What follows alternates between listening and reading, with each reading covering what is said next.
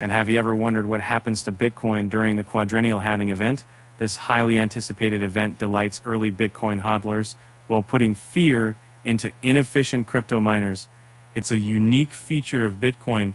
It sets it apart from other cryptocurrencies, and it's not going anywhere. Why is the Bitcoin halving event so important? It's a highly anticipated event in the crypto world, and it's what makes Bitcoin special. It's a way for the network is to regulate itself and ensure a smooth curve toward the 21 million Bitcoin supply cap. The block reward halving every 4 years, along with continuously improving energy efficiency, has led to an exponential growth in global mining activity in UST terms.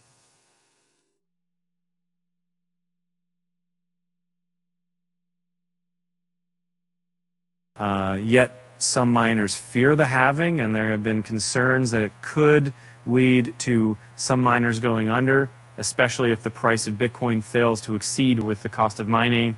However, miners are true Bitcoiners at heart and embrace halvings, even though they put extreme pressure on the mining industry. So would it be possible to scrap the halving?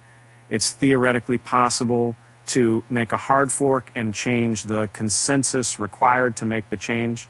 However, most think that it would be next to impossible to reach the consensus required to make the change, while others argue that the resulting product by design won't be Bitcoin anymore. The fear of the halving raises the operational cost of mining Bitcoin, hurting profitability. On the halving date, for a miner whose cost of mining 1 BTC was $35,000 per BTC, the cost would suddenly increase overnight to $70,000 per BTC. This could lead to several unsustainably high-cost miners dropping off the network.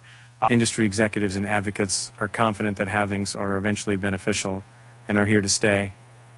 They believe that halvings are the economic catalysts that ensure a smooth curve toward the 21 million Bitcoin supply cap and the need for continuously improving energy efficiency. In summary, the Bitcoin halving event is an essential part of the Bitcoin design, and it's not going anywhere.